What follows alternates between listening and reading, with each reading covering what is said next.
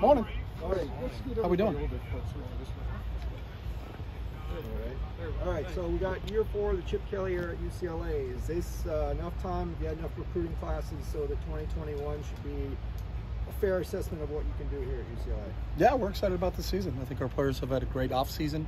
Have worked extremely hard, and we're excited about getting a chance to get on the field and play against Hawaii. Do you feel like you've kind of removed the barriers to success as far as inexperience, depth, and then obviously the first 2 seasons the defense was an issue? Do you feel like you've fixed all those things? Yeah, I'm really excited about playing Hawaii then. Big picture questions. Great. Right. All right. Well, what do you think you needed to get out of the way to have success here? We need to have a really good Wednesday. We live in the moment, and we got to have a great Wednesday today. We did a good job on Monday, did a good job on Tuesday, and excited to put a good Wednesday in, and then keep our laser focus on playing Hawaii. A lot of stuff with the Alliance yesterday. Did you get a chance to watch that press conference? Any thoughts or reactions? No, I did not see the press conference. Martin grabbed me before we went out on the field because obviously he had talked to the commissioner about kind of what's going on. So I think the landscape of college football has changed, obviously, with the expansion of the SEC. So I think the 3 commissioners that got together are just trying to put together a plan, of what it looks like. I don't know if anybody really knows what the landscape of college football would look like in a couple of years, but I think they're trying to be collaborative, which is a smart idea. All 3 of those guys are really smart. The fact that they said it was unanimous between the 41 institutions that are involved in it is a pretty good deal. So it was more of just a framework from the way it was explained to me. And then moving forward, they're going to try to really be a collaboration between the 3 conferences to be able to handle the adjustments that are going on in college football right now. So. At the very end of the Q&A, Commissioner Kleofkoff said that he would be open to going to the TV partners to talk about dropping the Pac-12 to 8 conference games in the near future in order to get in a game within the alliance structure. What are your thoughts on going down to 8 conference games? I mean, we got as much vote as you guys have, so we're always been the mindset of tell us what the schedule is and we'll go play it. So we enjoy the rivalries that we have in this league, but if you get a chance to play against great teams from the Big Ten and the ACC also, then we'd be all for that. So whatever they think is the best for the league, we've got all the confidence in the world in our commission and in what they're trying to get accomplished. So, and we've got games scheduled out till 30. So I think it's going to be a ways away. If they drop it and go to 8 conference games, that means you can pick one more up. So we'd be excited about that. Last year we saw Chase Griffin come in for Dorian Thompson-Robinson. He looked prepared, had mastery of the offense. We saw the official depth chart with Ethan Garbers. What do you see from him in terms of preparedness and mastery of the offense? Yeah, Ethan's really sharp. He's a real intelligent kid. He's got a year of college football experience. Was here, fortunately for us, during the spring, so he got a chance to really pick up what we've done offensively. And we're excited if Ethan goes in the game. We'll be, we don't have to make any adjustments in terms of play calling or things like that to say, hey, this is the only part that he knows. He's a sharp young man that if his opportunity is called upon, then I think he'll be able to go out there and really perform.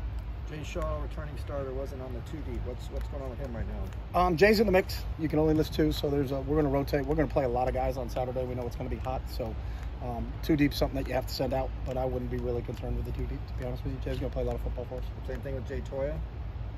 We'll see on Jay. We haven't sat down and talked as a staff about what the rotations will be, but I know Jay Shaw definitely will be in the mix. What are you seeing from Garrett DiGiorgio? He was on the 2 deep. Yeah, Garrett's done a really nice job. He's a kid we're very excited about in the recruiting process. He is a big, athletic. He's over 6'6". He's over 300 pounds. He's picked things up very quickly, and has given himself an opportunity that if, again, like in Ethan Garbers, if he had to put himself in the mix, he would be in the mix. You're in the second lot to last year of your contract. Didn't get extended after last year. How do you handle that with recruits who want to know that you're going to be here their whole 4 years, 5 years here? Yeah, I've got 2 years left, and we're excited about those 2 years. So we'll take care of business on the field, and the rest of it will take care of itself. Is that a problem in recruiting? Has not been a problem. Sam Marazzo is also not on a 2 deep. Do we take that as him being unavailable for Saturday? We haven't made that determination. Again, a 2 deep was sent out on Monday, so that was the 2 deep as of Monday. So I guarantee the 2 deep has changed, and today's Wednesday. So, and it will change again on Thursday, and it will change again on Friday. So in this world we live in, there could be 20 guys on that 2 deep that aren't playing on Saturday. So you got to be flexible and you got to have some agility in this thing in this day and age. So.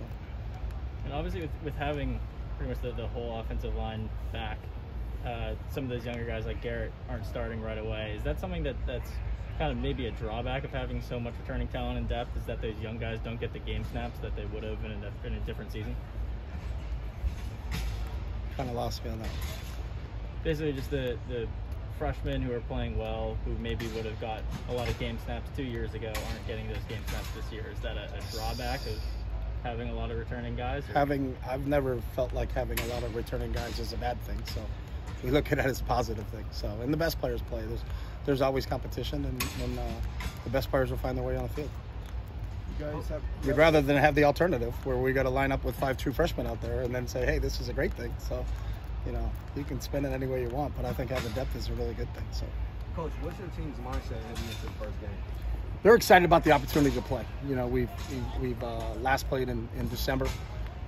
We've been against each other, all through spring training, and then since we started here at the end of July. So, the fact that we get to play against another team in front of fans for the first time in a long time for these guys, really get a feel for what it's like to go back and play college football in some sense of normalcy. So they're just excited about that. So you can tell there's an energy and a juice with this group. But they just can't wait to play another team right now. So You guys haven't won a non-con game since you've been here. How much does that get you? How much do you want to get that out of the way Saturday? Again, we want to win every game we play, Ben. So we don't look at it and ever talk to our team about this is non-con, this means this is con, this means this. This is a home game, this means this is an away game, this means this. I think that just kind of convolutes it. I go like my normal statement that I will say a lot of TBU. It's true but useless. So we're not going to talk to our guys about, hey, this is a conference game. Let's approach this differently. We get an opportunity to play against a really good, well-coached Ty Graham team out of Hawaii, and we're excited to go play the game. Is it a different mindset for winning a season opener? Because you haven't won a season. You want to win every game, though. I think you're trying to couch it and maybe write a narrative, but I don't think anybody ever says, hey, let's win the opener. We don't care about game 2. And game 3 is an out-of-conference. Let's not worry about that. But then when we get into conference play, we're going to change our mentality. You want to win every opportunity that you get a chance to get on the field.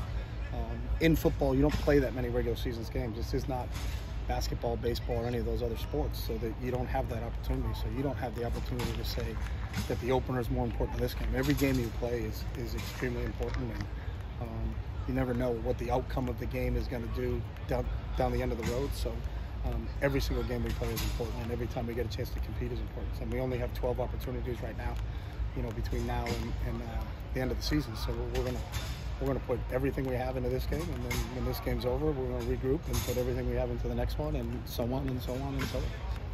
That's time, Coach. Okay. Thank you. We good? Thank you. Did you want me to